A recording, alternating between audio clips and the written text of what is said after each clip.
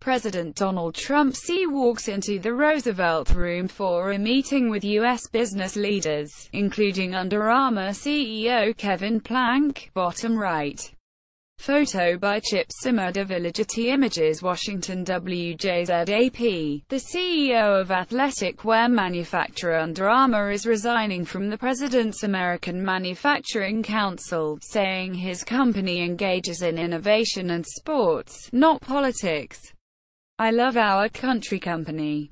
I am stepping down from the council to focus on inspiring uniting through power of sport, CEO Kevin Plank pic.twitter.com 8 Jaj 1. Under Armour at Under Armour August 15, 2017. Kevin Plank's announcement comes after Merck CEO Kenneth Frazier announced he was leaving President Donald Trump's Business Advisory Board. The resignations come after Saturday's violent confrontation between white supremacists and counter-protesters in Charlottesville, Virginia. Trump initially bemoaned violence on many sides, though on Monday he described members of the KKK, neo-Nazis and white supremacists as criminals and thugs. Frazier said the country's leaders must honor our fundamental values by clearly rejecting expressions of hatred, bigotry and group supremacy. Plank is not specifically mentioning Trump or Charlottesville, but says his company will focus on promoting unity, diversity and inclusion through sports.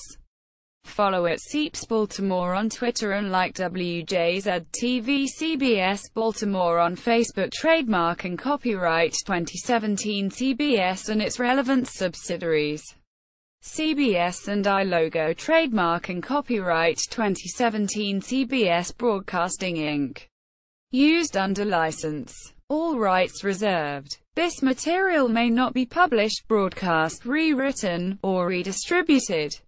The Associated Press contributed to this report. Copyright 2017 CBS Broadcasting Inc. All rights reserved. Powered by WordPress.com VIP.